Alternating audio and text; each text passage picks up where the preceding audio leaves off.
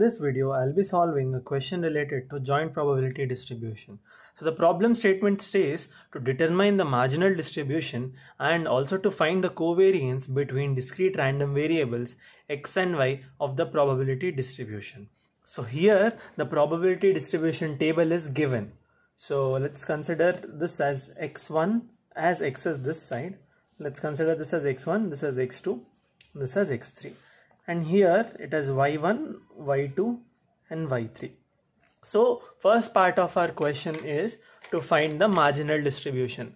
Let's see how to find the marginal distribution. Marginal distribution is the sum of all the horizontal or vertical columns. So for this, let's write here, we'll write it as f of x, and here we'll write it as g of y, because when we add all the x1 terms, all the adjacent terms of x1, we get f of x, and for f2 we have to add all 1 by 12, 1 by 12, 1 by 12, and for x3, f of x3 we have to add 1 by 12, 1 by 12 and 1 by 12. So marginal distribution of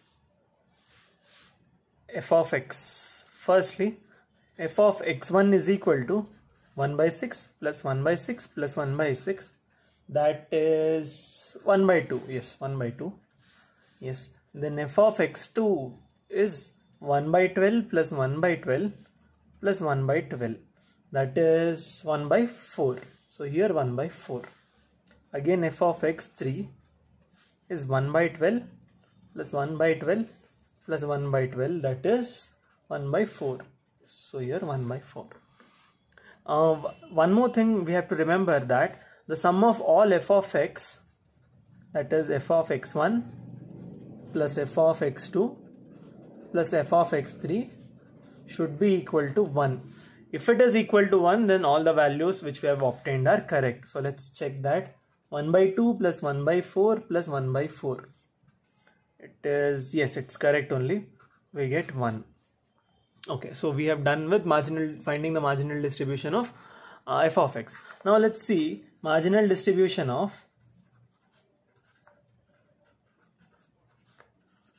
g of y. So g of y1 is 1 by 6 plus 1 by 12 plus 1 by 12. That is 1 by 6 plus 1 by 12 plus 1 by 12. G of y2 is also 1 by 6 plus 1 by 12 plus 1 by 12. And g of y3 is also the same, that is 1 by 6 plus 1 by 12 plus 1 by 12. So if we do this, we'll get 1 by 3 here, and here also 1 by 3, and here also 1 by 3. So 1 by 3 here, 1 by 3 here, and 1 by 3 here. So when we add all of these, g of y, we get 1 by 3 plus 1 by 3 plus 1 by 3, that is 1. So as we have got 1, all our marginal distribution values are correct. So now let's move on to the other part of question that says to find the covariance between x and y. So firstly, let's write the formula of covariance, that is covariance of COV xy is expectation of xy minus E of x into E of y. Take this as formula 1. So here we have to find E of xy separately, E of x and E of y separately, and then add substitute all the values in this equation. So firstly, let's go with E of x. So E of x formula is summation of x of I into f of xi for all values of I. So this can be written as, here we have 3 values of x, right? So x1 f of x1 plus x2 f of x2 plus x3 f of x3. So we have x1, so we'll write x1 value is 2 and f of x1 is 1 by 2 plus 5 into 1 by 4 plus 7 into 1 by 4. So if we solve this, we get the value as 4. Okay. Now let's write E of y. E of y is summation of y of j into g of y of j for all values of j. That is y1 into g of y1 plus y2 into g of y2 plus y3 into g of y3, g of y1, g of y2 and g of y3. So, substituting the value of y1 and gy1, that is y1 is 3 and gy1 is 1 by 3. 3 into 1 by 3 plus 4 into 1 by 3 plus 5 into 1 by 3. That is, if we solve this, we'll get the answer as 4. Now we have to find out, we have found out this is remaining. So let's find out this, that is E of xy.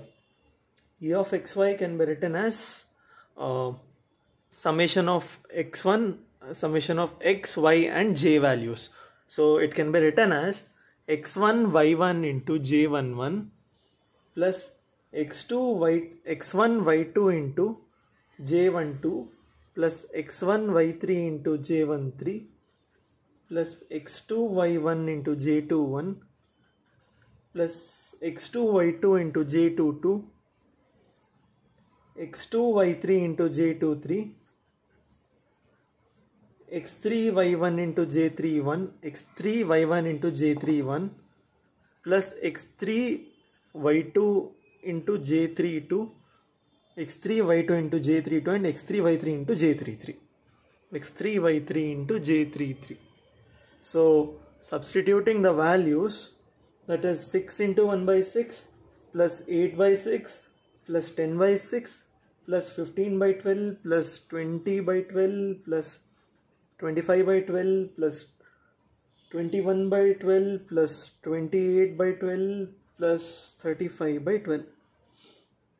So if you solve this, you'll get it as 16. So we have found out the value of E of xy, E of x and E of y.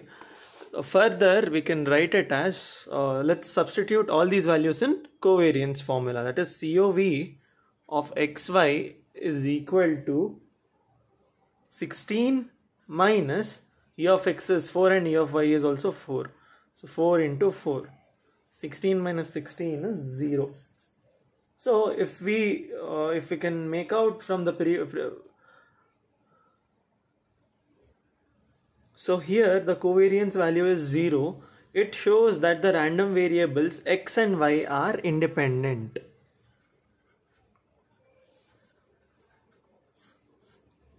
So I hope you have understood how to solve this question. If you have any doubts, do let me know in the comments, and do subscribe to my channel. Thank you.